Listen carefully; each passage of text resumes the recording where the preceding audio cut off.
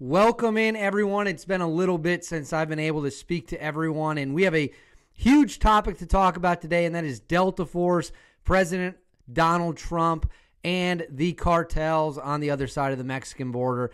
And before we get into all of that, there's been a lot of news. I need you all to like this video, subscribe to the page, comment with your thoughts, share it where you can. That really helps grow the channel, helps to get the message out to as many people as possible. And the more people that we get the message out to, the more stories we get to share of American heroes, which is obviously what this channel and this podcast is all about. And that's what we want to do. So like, share, subscribe, comment, do whatever you got to do. It is greatly appreciated. Now, today, I want to talk about a subject that has been discussed at length in the news since Donald Trump was elected the 47th president of the United States after beating Kamala Harris in the election on November 5th. The election was called in the early hours of November 6th. And hate him or love him, Donald Trump is going to be your next president. He will be the next president of the United States, and he is making moves in the cabinet position right now when it comes to who is going to staff his administration. Trump appears like it's very possible that he considers direct military action against the drug cartels south of the United States border. Why is that? The cartels essentially have free reign. We have about 100,000 drug overdose deaths a year in this country. That's the equivalent of essentially having the Vietnam War happen twice every single year when it comes to Americans dying from substance abuse, much of it fentanyl coming from south of the border, and something needs to be done. One of the options that has been considered at length is having special operations units, specifically Delta Force, supported by other units, go in, hit these cartels, take out their leaders, take out their foot soldiers, essentially use the pure might of the United States military to change the outcome of the drugs flowing over the United States border. And before we get into this and what I think this might look like, I want to play a short clip from an interview that took place a couple of years ago with 3 Delta Force operators that I conducted and their thoughts on whether or not using Delta Force to fight the drug cartels was a realistic option. Let's roll that footage right now. So I don't know if you guys watch the news a bunch. Obviously, I work for a news agency, so I see it. Drug cartels are big back in the news now. And I know that there's been a lot of public reporting all the way back to Escobar with Tier 1 U.S. units getting involved with that. Do you think the U.S. has the capabilities, if we said, fuck it, let's just decapitate all these cartels immediately, could the U.S. military just go in and wipe these people out? Why would you? You could just build a wall and have good border security. There you go. What did you say? That is the least efficient way to tackle the fentanyl problem. The easiest way is to build a wall, beef up border security. I don't know, throw the National Guard down there and stop it from coming over. There you go. That's a very Dave, to answer your question, yes. It'd be done in a week. We could fucking annihilate them if they use the proper forces to go do it. Yep, absolutely. Now, would it go away? I'm not saying it would go away. Would we put a fucking huge impact in it? Absolutely. Yep. That's kind of what I figured. Bob, what do you think? Yeah, I mean, you give us the green light to go. Just our intel guys doing what we did overseas, and you know, you take the leash off. I mean, it'd probably be a week or 2 weeks. I mean, they got their intel guys too, but who have they been dealing with the last fucking 40, 50 years, 60 years? Right? Yeah, I mean, they have Mexican cops. They see the men with green eyes land, they're gonna shit themselves, just like anybody else. So I agree that we could take them out. I don't think it'd be 1 or 2 weeks because they got this thing called the jungle. And that shit's difficult. But I actually, like, as a thought experiment, I mean, I never really thought about it, but I feel like that might actually be a more difficult fight than Iraq and Afghanistan, Not in the overall, like us being able to defeat them, but just like on the individual engagement level, because they will be better trained, better equipped, right? They will have intelligence services. They will be probably more organized. I don't know. Maybe. I don't think they'd be more organized. They run off the base of fear. Most of them are fucking idiots. I mean, when it comes down to actually fighting for real, they know shit. Yeah, but same thing for Al Qaeda. So, right. Well, I don't know if any of you've seen the movie Sicario, but Sicario, as far as I know, is the only movie. And if any of you know, correct me if I'm wrong, the only movie that involved drug cartels, and then they had Delta Force in that film too, smoking some of those guys throughout. Great movie if you've never seen it. But they had the FBI liaison, so it was all legit. Yeah, is that a real thing or is that bullshit? Is that Hollywood fiction? No, there's got to be some more paperwork than just that for a military unit to be doing any sort of that shit. Well, let me ask you. So as you can see from the video clip we just played of 3 Delta Force operators, they believe it is very possible that Delta Force could go in and smack around the drug cartels, take out targets, although it would come at some level of risk.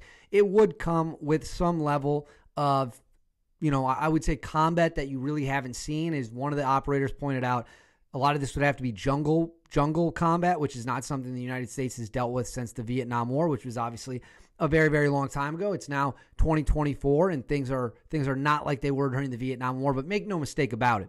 Delta Force is every bit as prepared and ready to fight the enemy wherever, at any time, at a place of our choosing. If the enemy's dumb enough to show up, Delta Force will take care of the rest. So what exactly might Delta Force fighting the drug cartels south of the border to stem and or stop the flow of drugs, illegal drugs, in the United States look like? I actually think, after talking to a couple people, what we're seeing now in the show Lioness, even though it's very dramatic, it's over the top, it's not entirely realistic, is kind of what you could expect. So I spoke to some people that are much smarter than me, obviously are from that world. I am not. I was never in the military, certainly was never in Delta Force, but I spoke to some people who were in that world and still are adjacent to that world, work in that world. And essentially the argument they made, kind of like you see in the clip we just played, is that our technology and our intel and our ability to reach out and touch people wherever we want is so good, there's nothing the drug cartels could do to stop us. So let's scheme up for a second. What would it look like if Delta Force was to conduct a hit south of the border on a drug cartel? I think what you would likely see, and again, this is speculation because it's not something that is currently underway. It's not something that has been done at large scale, although there are reports we can say of Delta operating south of the border in Mexico, and I'll leave that at that. You can find that information on Google if you search long and hard enough. What I think would happen is you would likely see small teams, 6 to 18 operators, maybe as many as 24 operators, going into targets where high-level cartel leaders work, middle of the night, night vision, 2 a.m., 3 a.m. They would come in hot and heavy. They'd hit the target fast, get in, get out. And these would be capture-kill missions, just like we saw when they were battling Al-Qaeda, just like we saw when they were battling the insurgency, just like we saw in Afghanistan against the Taliban, just like we saw in Syria, just like we've seen time and time and time again. And the goal of these operations is to cut the head off the snake. One of the criticisms of this plan is that you can't really defeat a drug cartel because so many people on the lower levels are essentially street criminals. And there's some truth to that. In fact, there's a lot of truth to that. But the reality of the situation, is this. If you cut the head off the snake, if you can go get the head of every drug cartel, if you can get their top 5 or 6 guys beneath them in the chain of command, number one, you're going to crush their ability to communicate, coordinate logistics, crush their ability to make battle plans. And that's what I think you would see happen. You would see targeted killings of the leaders of drug cartels, not just the head, but you'd see it down the command structure, 3, 4, 5 degrees removed from the head. And don't think for 1 second that the U.S. does not know where those people are at any given time. We absolutely do. And if the United States decides that the best option is to fly in the middle of the night, you could have Apache supporting them. You could have helicopter gunships. You could have AC-130 gunships. they would lay waste to anybody stupid enough to try and come and stop them. And let's be honest, we've seen this before. We can look at the raid that killed Baghdadi, the leader of ISIS, and it's not that much different. He was in a compound, heavily defended, heavily fortified. He had a QRF team not that far down the road. Delta rolls up, lays waste to the bad guys. The QRF shows up. A helicopter sends them into the afterlife, probably not to the good spot in the afterlife, if you know what I mean. And then the Baghdadi runs off and eventually, unalives himself from this earth. And not overly dissimilar from the bin Laden raid, although you could expect your average cartel high-ranking official to have significantly more security than Osama bin Laden did in Pakistan. So I think that's kind of what you would see. You would see strike teams that would stage along the southern border, maybe even off aircraft carriers or naval ships if they thought the drug cartel leaders were on the coast and they could get to them that way. They'd come in fast. They'd come in the middle of the night. You could have as many as 24 operators on the ground. They would be supported by Task Force Orange, the CIA, Special Activities Division, the broader military in general, probably the FBI, certainly the DEA. All of those tools in the toolbox would come together, be picked out for their specific role, and they would build a mission set that Delta could execute. And let's not forget, this is what Delta's bread and butter is. Delta's best job is to go out on direct action or hostage rescue missions and shake stuff up, knock stuff around, take chess pieces off the chessboard. And I'm sure, there's probably some cartel people who would say, well, we've got good enough security. We've got enough guys. Maybe you do have really good security. Maybe you do have enough guys. But when an Apache comes in and softens up the target seconds before 3 helicopters hit the ground and the best shooters on the planet disembark with night vision, the best night vision technology the world has ever seen, technology most of the world doesn't even know exists yet, is my understanding for what they're currently using. When they get off the helicopters and they're rocking that and all you see is men with green eyes coming at you, those cartel members are going to be dead before they even know what hit them. And they're going to take out the leaders. They're going to take out the command structure. And then the organization could, in theory, implode upon itself. So if I had to guess, that's what I think would happen.